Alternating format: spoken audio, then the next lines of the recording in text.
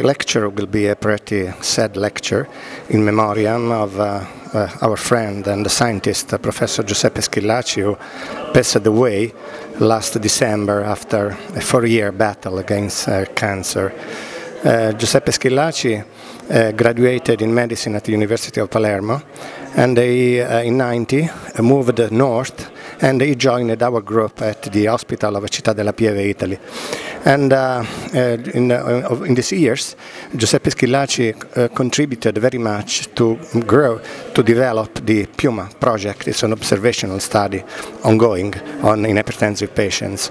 And he co-authored in '94 the first pivotal study showing the prognostic value of ambulatory blood pressure monitoring in hypertensive patients, an article that still ranks 4 or so among the ever cited article in hypertension.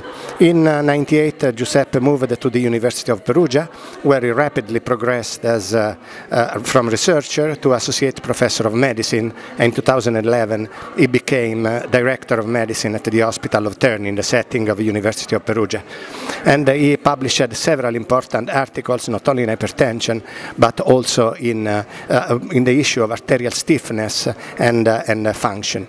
And Giuseppe, the temperamental energy of Giuseppe was tremendous, really.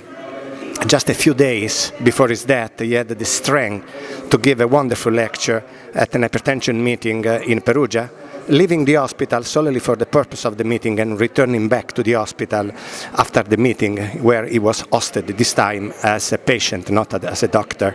So we have very, very much express our thanks to Giuseppe Schillaci for his immense passion in medicine, for her skill in medicine and cardiology.